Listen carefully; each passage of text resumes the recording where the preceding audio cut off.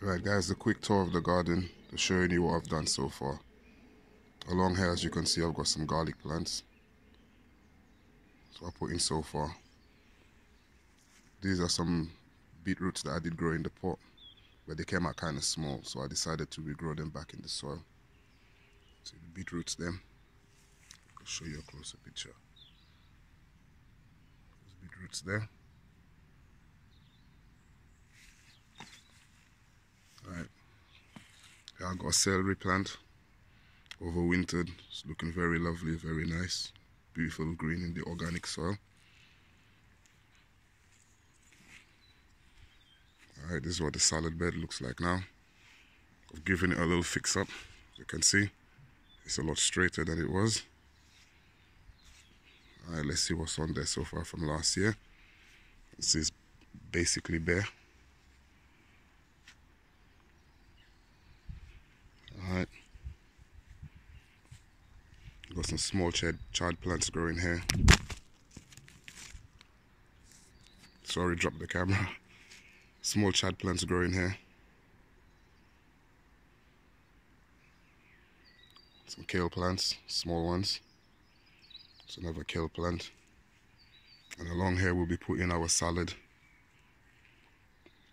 Our different salad plants, celeries, so on and so forth. Go over to the bigger bed. I've had to cover it with this stuff here because the foxes keep coming along, digging it up. Doesn't help when you're trying to do something. But yeah, but this is pretty much bare, as you can see. Just got some big chard plants growing over there. Give you a bit of a close-up of those. These are from a Rainbow chard pack I did buy. So those was the yellow ones. These are the red ones.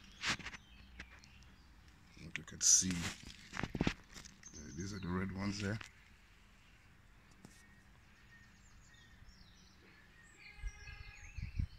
Alright. Basically, under here,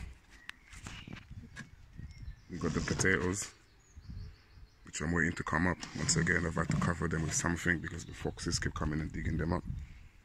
Got the strawberries here.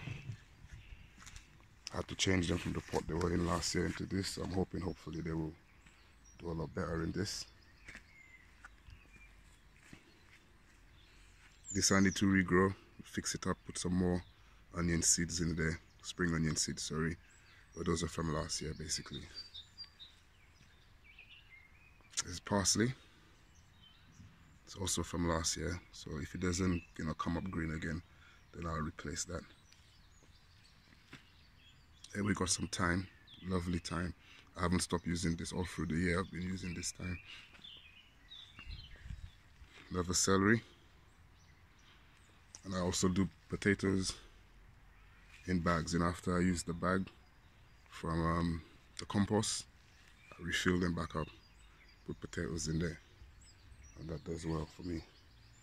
Guys, that's basically it. And yeah, as it gets better, put more stuff down. Keep you guys in progress.